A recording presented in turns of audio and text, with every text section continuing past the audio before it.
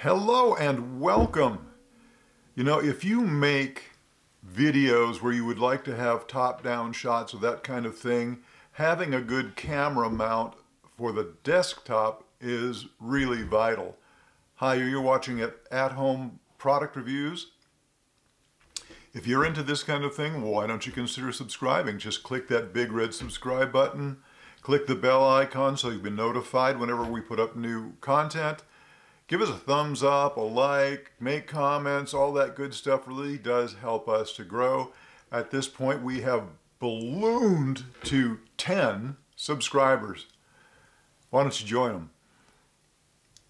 So yes, for a while now, I've been using this great camera mount that attaches to the desk. You'll notice that this C-clamp here, really sturdy C-clamp, has rubber pad here and on the bottom side to protect the desktop. A little knurled knob here that tightens it down into that, clamps it down. Go up and you'll notice here we have one hinge, or maybe let's call it an elbow, and another section and another elbow. Finally up to the top and a third section, this time leading to what I have mounted up here right now is the microphone. Certainly could use a camera, but I have that mounted down here for now. Thing that makes this particular unit really nice is that in here, in the joint, they have teeth. So it really, when you clamp it down, they grip and they're not going to slip. Each one of them has the same kind of setup.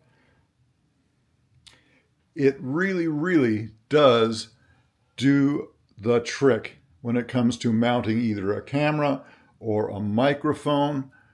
Just can't be beat. And I'm really loving this. Got it off of Amazon. I'll come over this way. You can see the knobs here to tighten it down. This is the first of the three sections. You can see that it's clamped to the table. This first section, it's about 12.5 inches tall. And then there is a second section, also about 12.5 inches. And the last of the three sections, also about 12.5 inches. Really works well. So happy to have it as part of my kit. I think you'll be happy with it too.